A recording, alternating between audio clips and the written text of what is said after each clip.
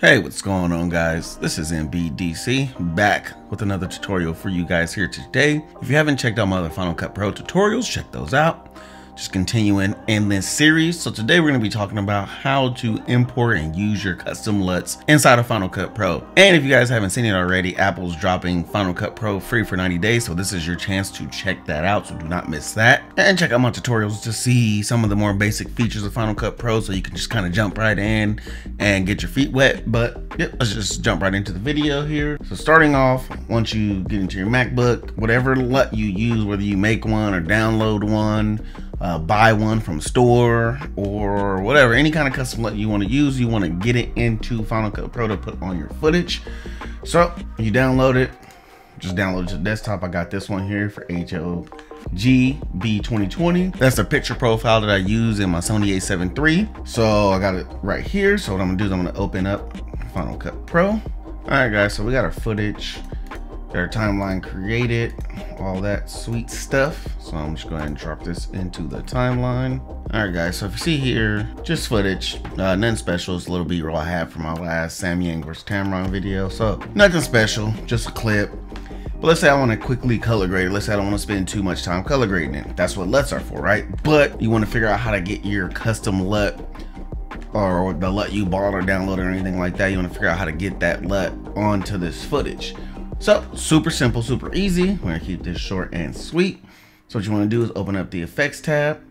So you got all your effects here. What you want to do is go to color. Final Cut Pro makes it super easy.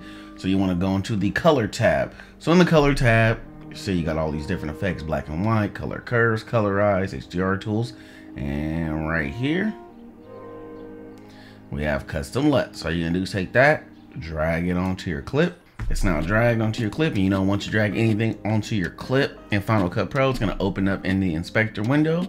As long as you're on the video editing tab, not the color or the sound, but on the video to manipulate the video effects, you see custom LUT's gonna pop up here. But are you done? No. So what you want to do is go to LUT. See how it says none here? You want to do that drop down window. I already have them kind of preloaded in here. But you want to do is you want to go choose custom LUT. Gonna pop up. I usually put them in my movie tabs, but for the sake of this tutorial, it's on the desktop. So you get a desktop, boom, you got this. So you can download the whole folder. You want to leave the color space alone, just leave it at the Rec 709. Just leave it at whatever color space the LUT was built into, just leave it there. And then you want to hit open. I already have it open, so I don't need to reopen it, but you want to go ahead and hit open, and that's gonna make the LUT good. It's in there, and then you just apply the LUT, and then you can drag how much of it or how little of it do you want inside your footage. And this is not a full color grading tutorial. It's just how to drop a custom LUT on your footage. So we're not going to color grade the footage or anything like that. But once you select what LUT you want, you can have as little or much of it as you want here. And you can see LUT, no LUT, LUT, no LUT. And if you have different LUTs, you can drop those too. And then you go LUT, no LUT. And so now the footage has a LUT on it, has a look. And if you turn that LUT off, that's what it looks like. Turn it back on, and you have your custom LUT. So super simple, super easy. Like I said, Final Cut Pro makes it so easy to drop a custom LUT into your timeline and on your footage. No haggle, no hassle, no download, no extra software or third-party installer or anything crazy like that. Simply inside of Final Cut Pro. So all you got to do again is go to the effects tab, color, drop that custom LUT on the timeline.